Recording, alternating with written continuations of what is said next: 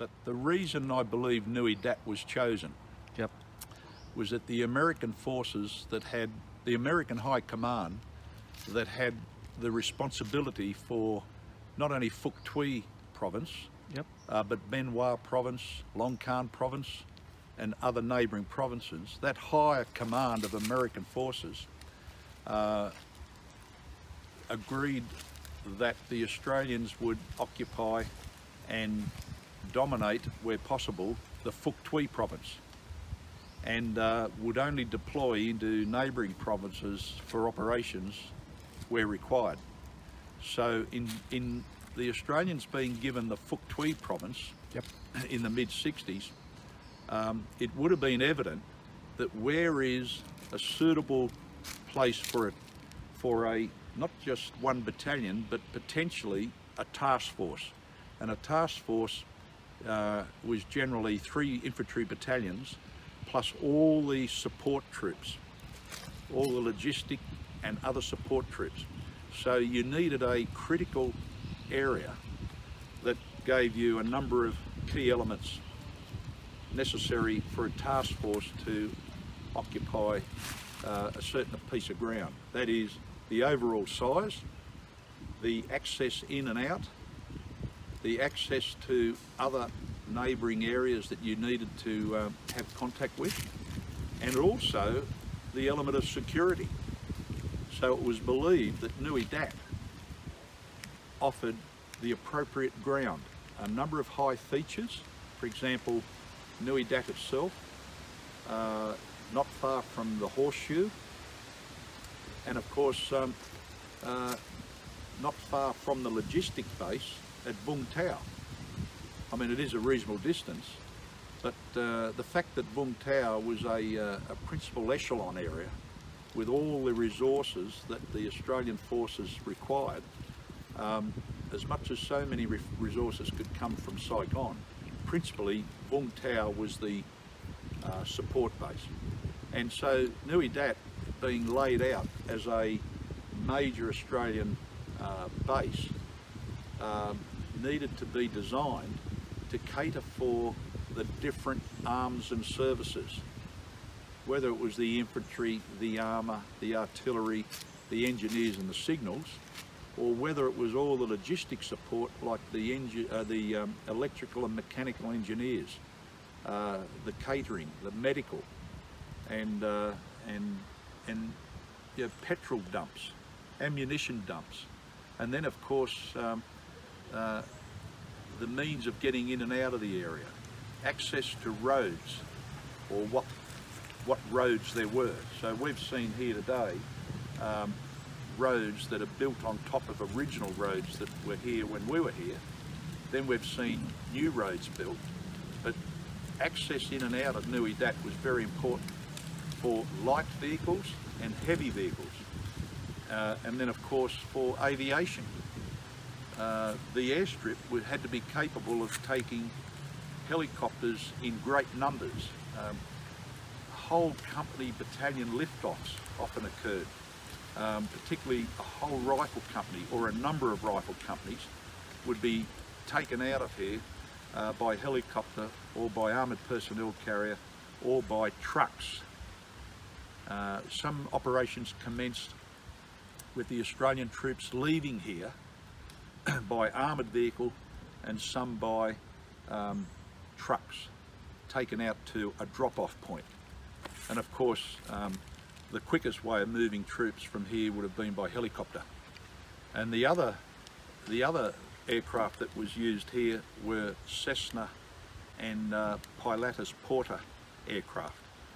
And during your staying here at Nui Dat base, you met any difficulty or maybe the trouble because you have a long time staying in the jungle like this? Yeah, I remember very clearly, particularly standing here now in this filtered light. In fact, it's a little bit eerie. I can feel an eerie feeling. The wind blowing through the rubber trees, the filtered light. Of course, there's not the noise here now that there used to be. But when we were out on operations, we always looked forward to returning to Nui Dat. Nui Dat was going back home. And if we were out on operations for 1 week, 2 weeks, 3 weeks, 4 weeks or more, you always hoped the day came when you would go back to Nui Dat. Oh. And if you were lucky, you would then sometime be able to go to Vung Tau for some rest and convalesce, R&C. Maybe go down to the Peter Badco Club and maybe do a few other things. But the reality here was that if you came back to Nui Dat after an operation, and just say you returned by helicopter or armoured personnel carrier, after handing in your ammunition and some of your other equipment like flares and grenades, smoke grenades, hand grenades, you would then move back to your lines, and you would literally go back to your tent, the tent that you hadn't occupied for some weeks. But in that tent was a stretcher or a bed that you'd previously slept in, and under that was an old metal trunk, and I still have my metal trunk in Sydney.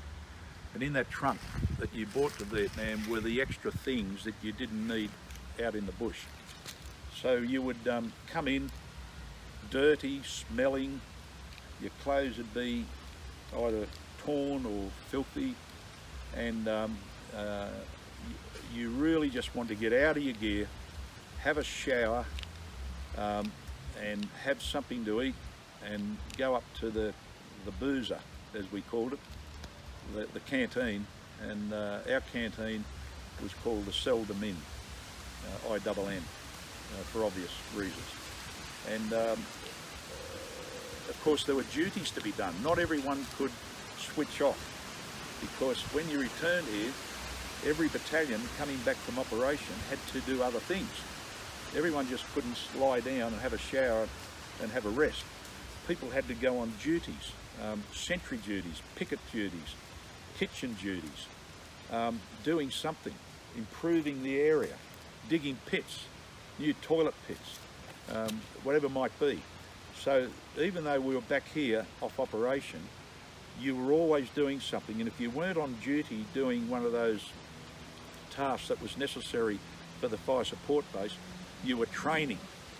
And they're just outside here, I just can't fix where the shooting range was, but there was a shooting range here, and you could go to this shooting range and hone up your necessary skills, believe it or not, in shooting.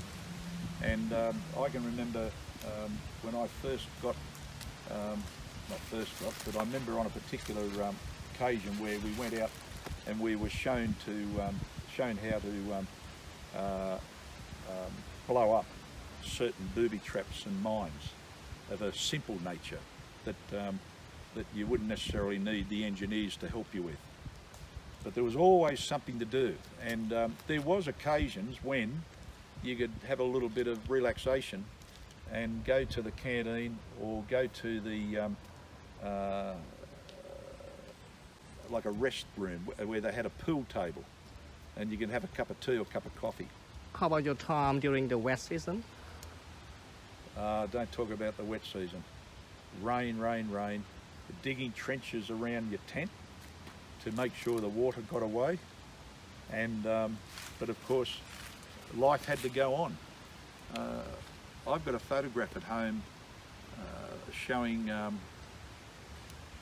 some of the water in amongst our lines, and you just took it on the chin.